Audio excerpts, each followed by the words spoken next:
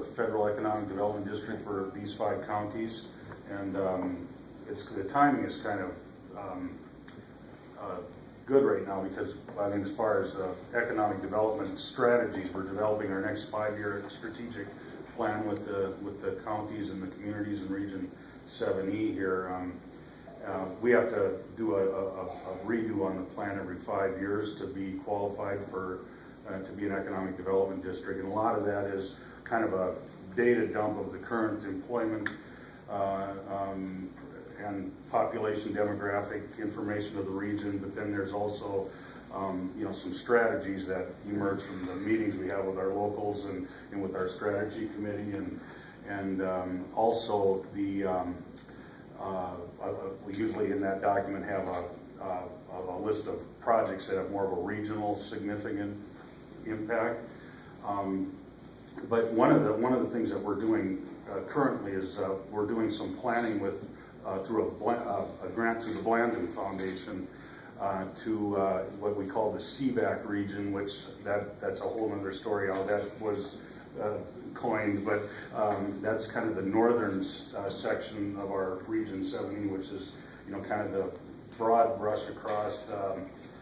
It would be Mille Lacs, Kennebec, and Pine counties along that top rim there, where it's very rural, but there's a real gap in connectivity up there. And there was some initiatives. I think Kennebec County, I know, had a pretty aggressive application to deed last year. Do you know if they resubmitted that this year? Well, I think they'd like to. They were kind of concerned, I know, about where that. They did not. They did not. No. They would like to, but well, their problem is the same problem we have in Pine County. The providers are just not interested in talking to us, and the dollar value of the grants that are available, you almost have to have a provider at the table to use it as matched. So you kind of do it as a match. Yeah, yeah. We're well. You've got the same map we have. The whole county is except for the corporate limits and around a couple of the lakes. It's pretty much underserved. That's what a lot of people want. That's Pine and Kennebec, I think.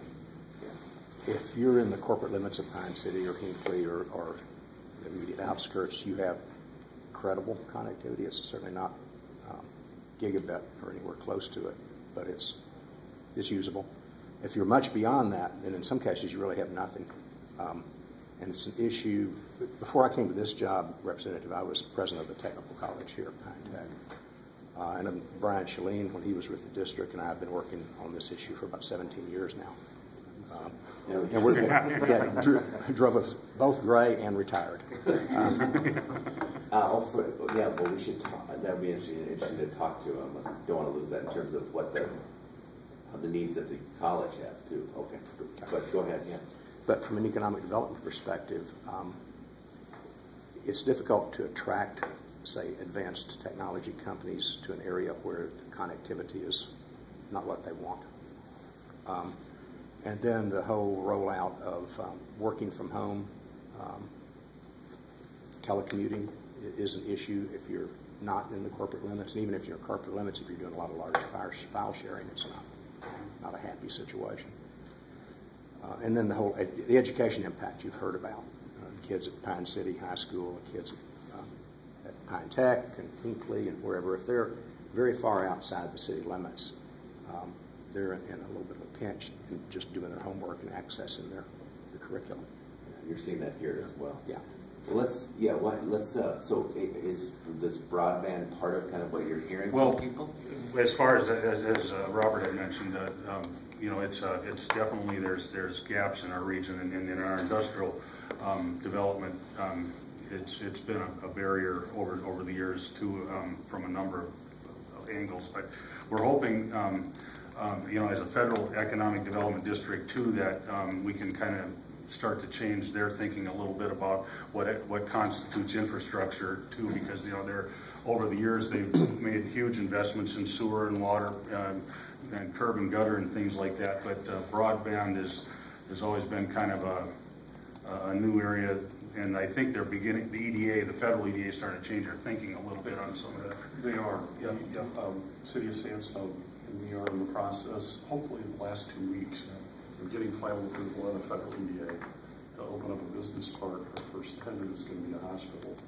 Right. The hospital cannot expand and have a future without high speed, big, and there was a company, Inventus, that came through and basically just put fiber between the Twin Cities.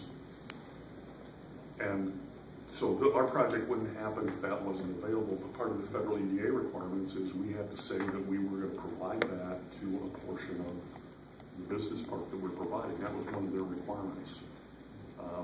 So whether you're ready for it or not, if you're going to go after federal money, you have to include that. And that's part of how the thinking has to change is, like you were saying, Bob, people don't think of broadband as part of basic infrastructure. I live 3 miles south of Sandstone. I get my internet through the telephone company. It's not dial-up; it's the next step up. But it costs me more than dial-up. But I'm at 2. You want 5 or something like that. I'm at 2, and I'm only 3 miles out of town. We're also looking at building a new library. So we have this Inventus backbone that's through here. The library is served by their own fiber.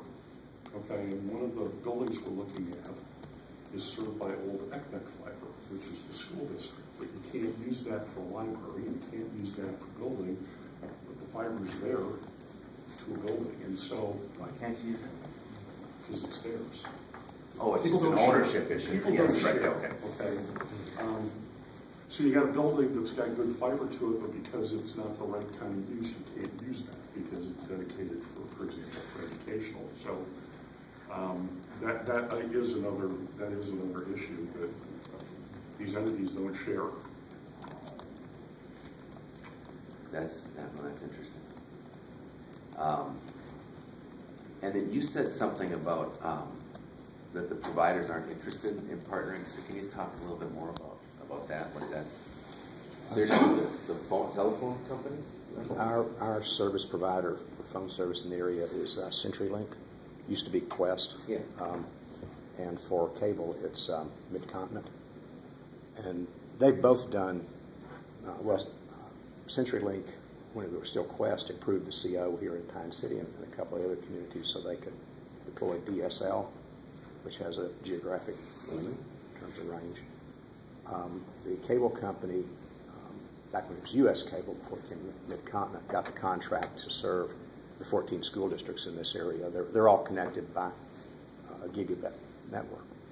The buildings themselves have great connectivity, and they share a lot in terms of instruction over ITV. Right. But when the first iteration of border-to-border broadband grants RFP was issued, we went to both of them and asked them, and had a couple of meetings each with them about partnering, thus being the, we have a fiber optic backbone in Pine City, and we'll have a board that oversees it. We wanted to partner with them to extend their reach beyond the end of their current service area, more out into the rural areas, and sort of go at it incrementally, adding chunk by chunk out into the rural areas. And we got a kind of initial expression of interest from CenturyLink, and then they disappeared, and we couldn't get them to return a call. And as best I recall, Mid-Continent, Brian, wasn't really interested to start with. Not in originally? Yeah. Yeah, they weren't at all.